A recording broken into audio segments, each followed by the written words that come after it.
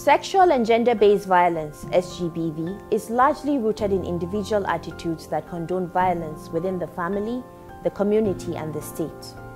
We all need to be advocates and actors in the fight against SGBV because our girls, our boys, our women, and persons with special needs all need to be protected.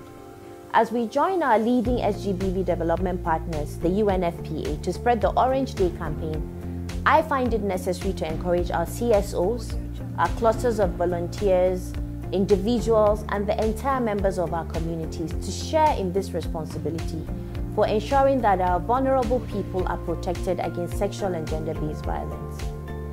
This is why I have come up with the Ummi Elrufai SGBV Challenge, to spread awareness and encourage active participation in the collective fight against SGBV.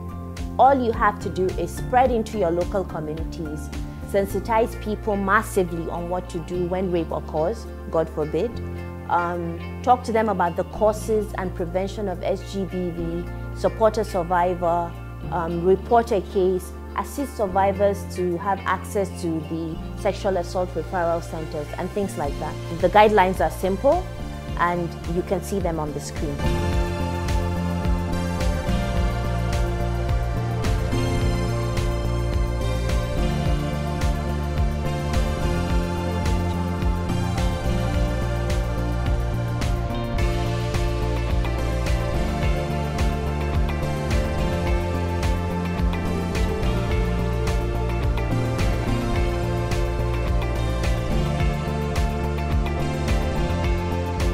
Now don't forget, it is absolutely necessary for us to conceal the faces, the names, the identities, the addresses of survivors and their families throughout our interventions and actions in the fight against SGBV.